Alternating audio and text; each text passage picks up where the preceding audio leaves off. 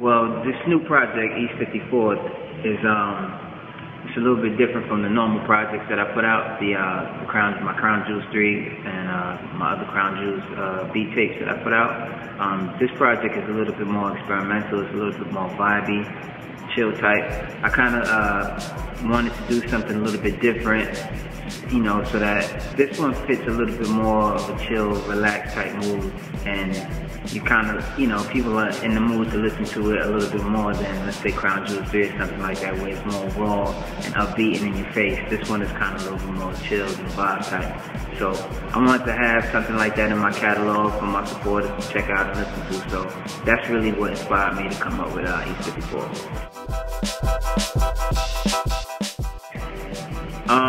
I would have to say my favorite I got two favorite tracks on there, Summer Sap and Amber Nights.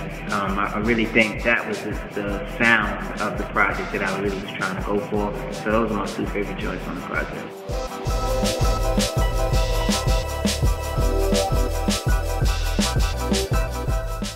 The artwork is done by my homeboy, Daniel Main. He reached out to me probably around April sometime after I put out Crown Jewels 3, and I told him we were going to get up and we were going to work together. So when I finally got the concept for East 54th, I was like, yo, I reached out to him, I showed him what my vision was, and he drew it down like to the T, you know what I mean? So big shout out to Daniel, I appreciate it, man. Well, East 54th is a collaboration effort with me and my homegirl, LD Henriquez. She's a spoken word artist out of the UK.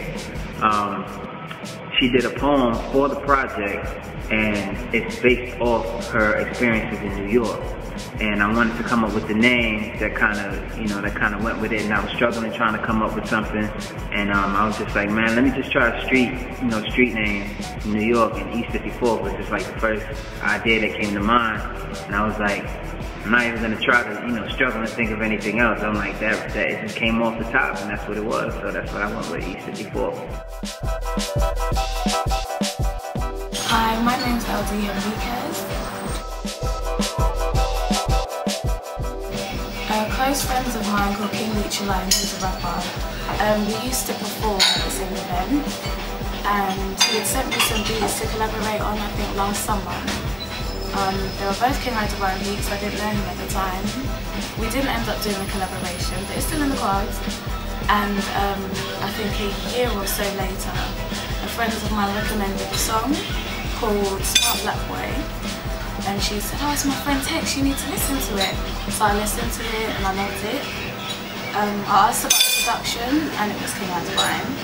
So I found him on Facebook and we started talking since then.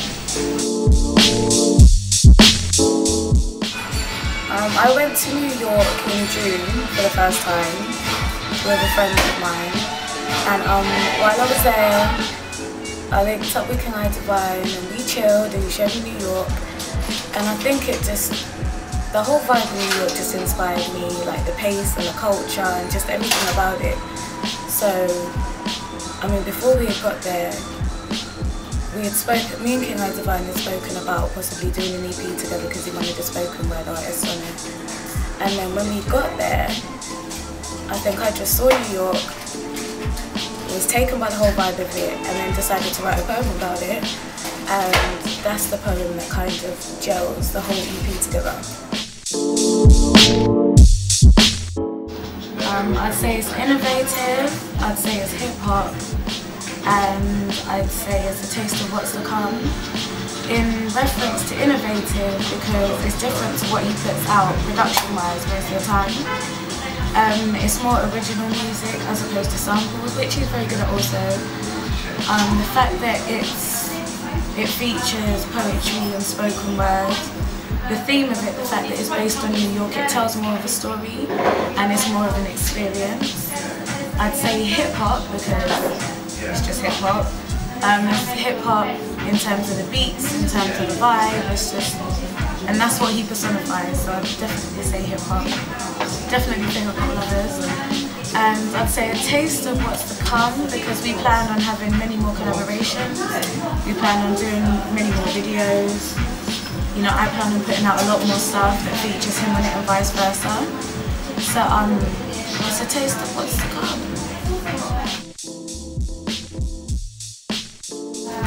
Buy the EP. Buy the EP. It will be on iTunes. Share it as much as possible. You know, get it out there.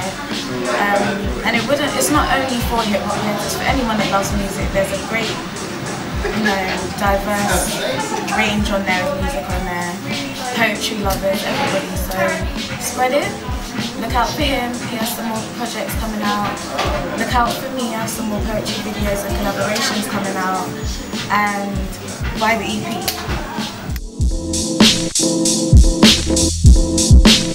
EP.